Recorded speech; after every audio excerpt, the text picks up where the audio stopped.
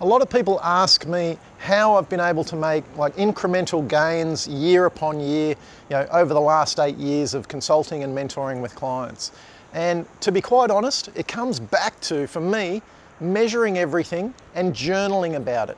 So in my daily journaling at night time and in the mornings, I'm actually measuring everything throughout the day. So I measure everything from, how many times I make love a week, how many surfs I go for, how many times I go to the gym.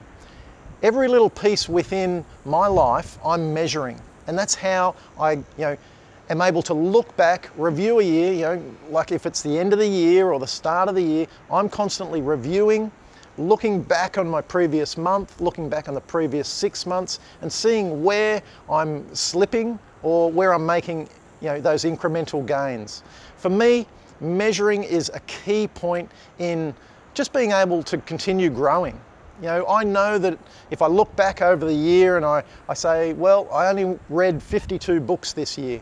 Next year, I plan in to make that 60. I might, or I might make it even more. I might change that around a little bit to see, whether it was business books that I was reading or fiction books or something like that, depending on where I want to head in the next year.